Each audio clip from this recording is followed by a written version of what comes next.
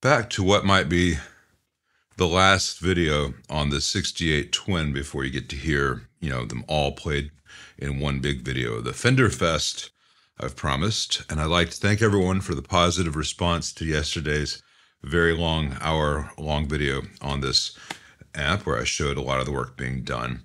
It's hard to know what people really want, and I have done a lot of long format stuff, and in that, you tend to show the same thing again and again and again.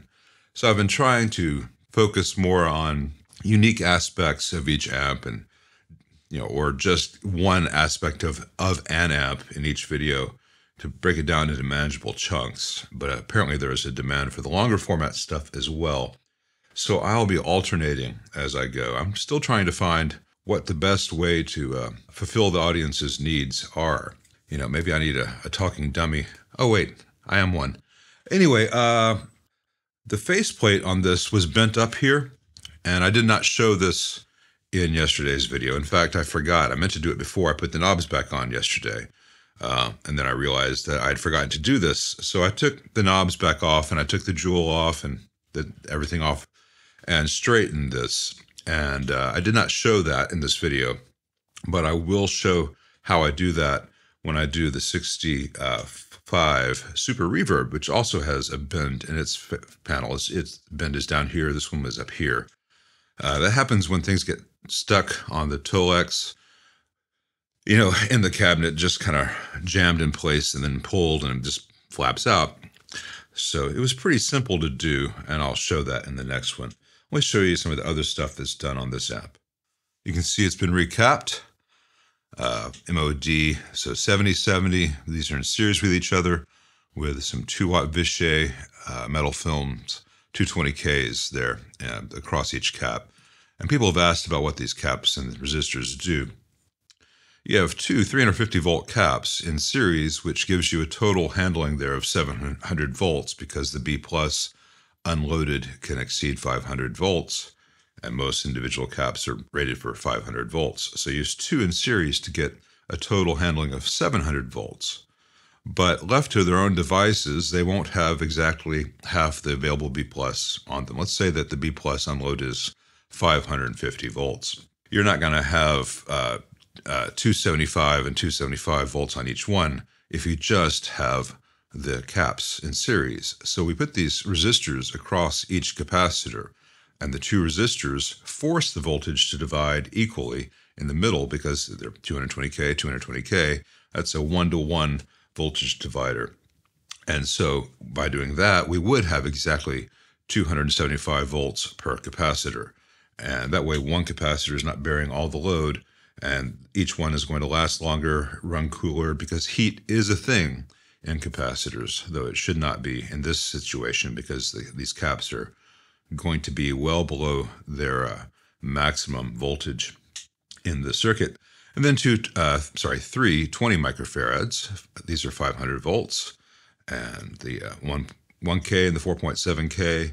And when I do this, I've shown this in depth before multiple times. I take everything out and I clean the board, all gold solder out. The new leads are bent under, just like I showed yesterday on the bias board, the bias and rectification board. And there's a little bitty dab of silicone underneath each cap for two reasons. Well, it's the same reason. On the old one, there was a strip of foam inside the doghouse cover, which pressed down on the caps, but that was pressing down on the old caps, which were much larger. So that foam no longer contacts these capacitors. So we want to have these capacitors held in place so the strain is not on their leads, because cap leads can break off right where they join the body if they're stressed. So since we can't easily put that downward pressure when the doghouse is in place, I just put a little silicone which holds it in place the same way from the bottom. And when it's time to change these out, that silicone peels right off this fiberboard. It does not want to stick. I mean, it stays in place until we want it to go, but then it comes off very easily and barely leaves any residue at all. And that little bit of residue would be covered over by the new capacitor going in place. So it's kind of a win-win. And I cleaned the chassis just to get some of that zinc oxide powder off. Just happens. It's the galvanization reacting to moisture in the atmosphere. It's pretty much unavoidable. It's not a real problem electronically unless it gets in pots and jacks and stuff, but it's nasty for the owner to, touch the amp and come away looking like a 17th century courtesan. Here you can see the output tubes have these new Belton retainers, just like I showed in the previous video, but now all 4 of them are in place and they're all tight, which is much nicer than where we were. These tubes are not particularly well matched. I think we're going to get a new quad of 6L6s for this amp. I may or may not show any details of that before you get to hear this thing for real, but it's not that important. Changing 6L6s is pretty standard stuff. And the bias stuff I tend not to show on here because I do biasing a very dangerous way in terms of I'm dealing with the actual primaries and high voltages present on the output transformer. And I don't feel comfortable showing that in a YouTube video because if someone watching were to try that themselves without understanding everything involved, they could easily damage themselves or the amplifier. It's just not a level of online teaching that I feel comfortable with as far as liability goes. I mean, I wouldn't be liable legally, but I personally would feel terrible if someone hurt themselves trying to do what they saw me do without understanding everything. And it's a kind of thing you need to learn in person or through lots of careful practice and understanding bits of it before you start playing with the high voltage act. Here you can see the new cable gland. Pretty much all the Fenders I get in, I put this kind of cable gland on instead of the old kind. This is an old one made by Hakko, and it compresses in just one direction, really just clamps down. And you have to have a special tool to get them in and out. I have that tool, but I don't like these. They're very imprecise. They put an awful lot of force in one axis of the cable. This is a newer style gland made by Hakko. And let me show you one outside of the amp. This one has 3 parts, and it has these little teeth here with a little neoprene ring inside. So you put the cable through on one side, and then this end tightens.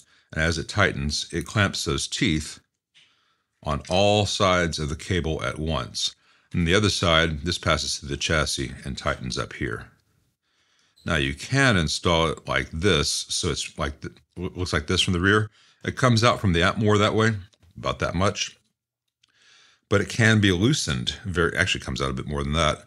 But it can be loosened from the outside very easily, whereas this is much harder to do. You can't loosen this very easily with your fingers once it's tightened. And so I don't install it this way. I only install it this way. I like these very much. Now there are several different sizes of these available. I get them from Mauser. This is the size that fits an SJT AC cable, which is, I believe, 10 amps. There's the SVT style cable, which is not like the Ampeg. It's just the higher current rating for 15 amps, which is not really necessary for an amp like a Twin. Most guitar amps, you don't need the SVT. The SJT is fine. But for the larger diameter SVT, you do need the larger diameter one of these Hakko clamps, and you have to have a larger opening in the chassis. So, if you like using these old style, go for it. There's nothing wrong with it, as long as you have a proper tool for that. And I have 2 of them, but here's the one I use most of the time because it's smaller and easier to keep on the bench. Anyway, that's a very secure connection, almost flush to the chassis. And if someone's like, hey man, I wanted a Hakko, it's still a Hakko. Down here, you can see the new AC power cable safety ground is here. The new bias chassis connection is here. The HT and shield for the power transformer are here. And the 4 new cathode wires for the 6L6s are here, and here. New 3-watt 470 ohm screen grid resistors installed on each tube.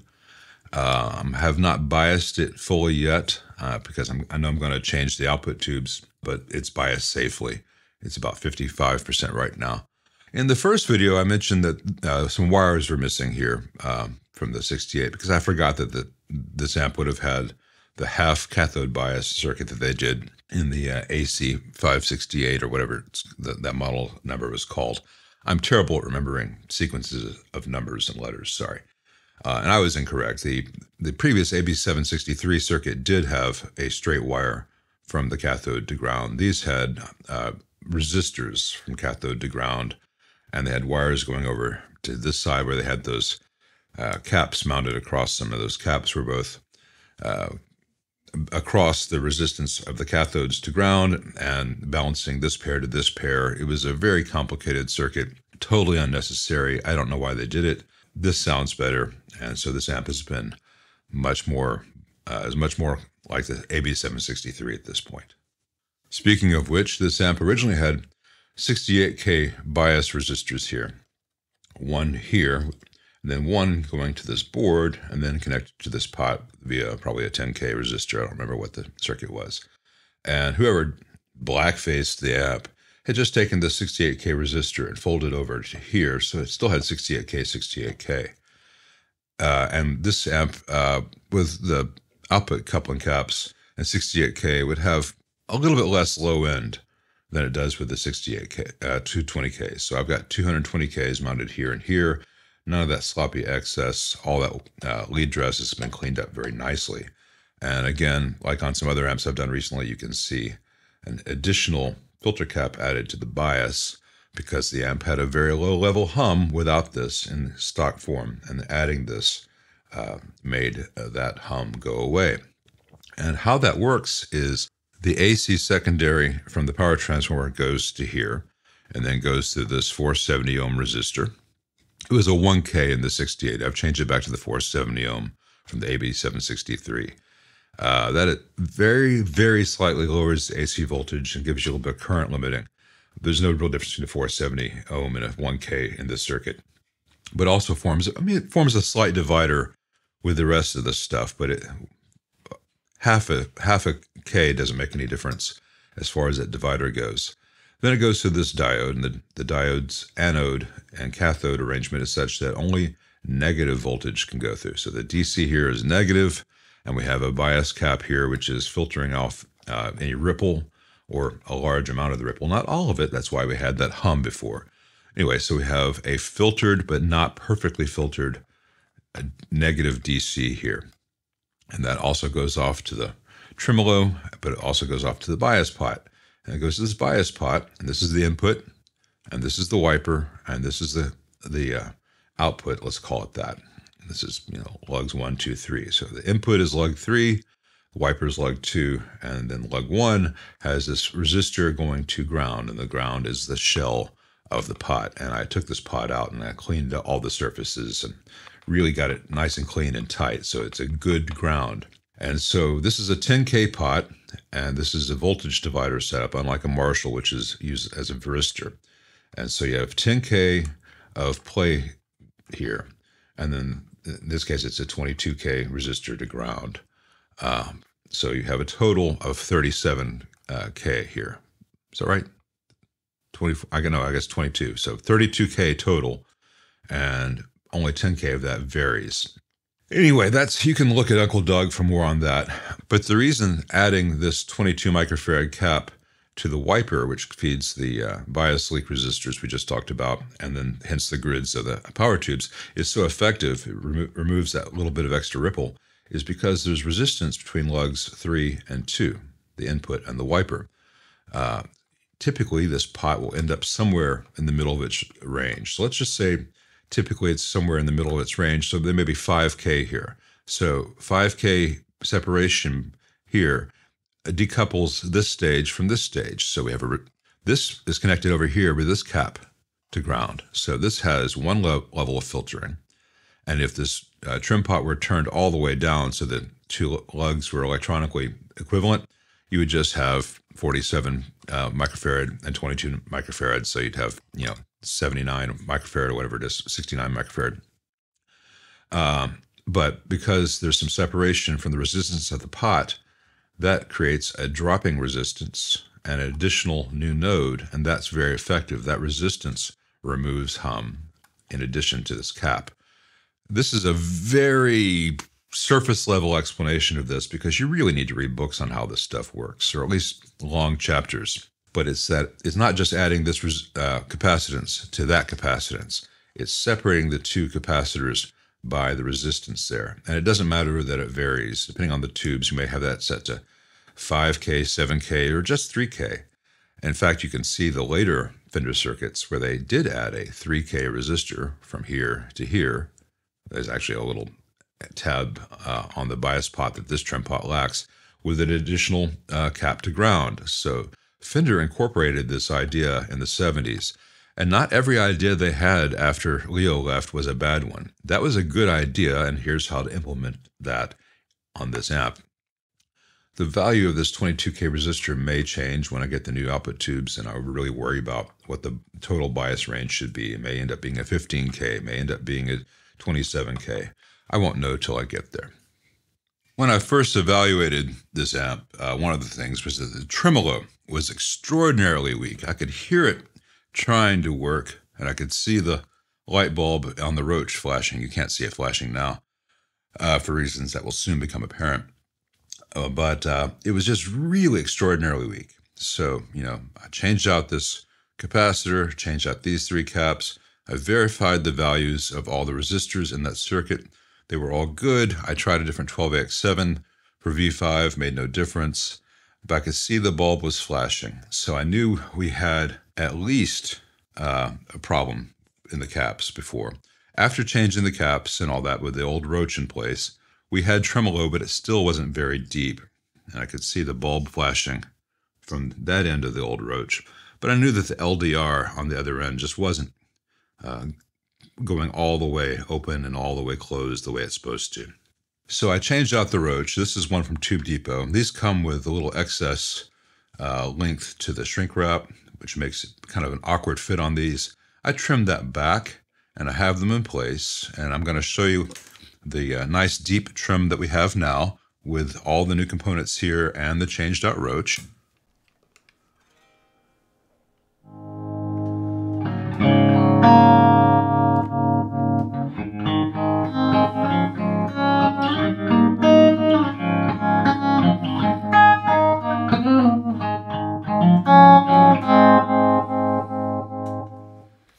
So that's nice, isn't it? And now I'm going to show you what I like to do at this point. We turn the amp off. I know I kicked the camera, so it's not going to line up exactly with the previous shot, but this roach inside this shrink wrap is two parts. We call the whole thing the roach because it looks like a bug. On this side, there's a neon bulb. On this side, there's an LDR, which is a light sensing resistor, and it changes its resistance based on how much light is present. These come in this shrink wrapping, but it's very loosely applied. And I know that right now the bulb and the LDR are lined up properly. So I like to go in there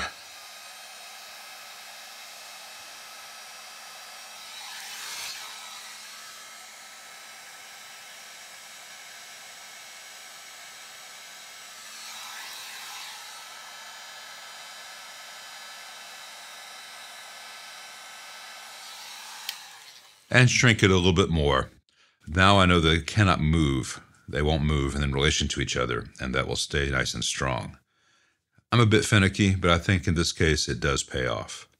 And the last thing to consider on this amp are the speakers. Now, this has a badge on the front of the grill cloth that said this amp originally came with some JBLs, and those would have been fantastic, albeit very, very heavy. But as you can see, they are long gone, and these mismatched Fender labeled speakers are in here. And they sound okay.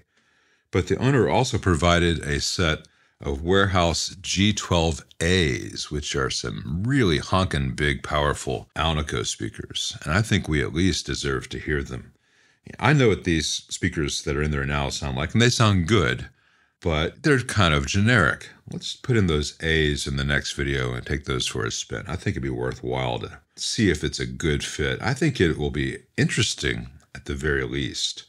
I have not played a twin into a pair of powerful Alnico speakers. No, I'll take that back. I've played some Eminence Eric Johnsons that are Alnico, big honkin' 90-watt Alnicos, and those sounded fantastic. Let's see how these warehouse big, powerful Alnicos sound, because I can always put these old ceramics back, or we can go to a different kind of ceramic. But I think think this might be the next level tonal recipe.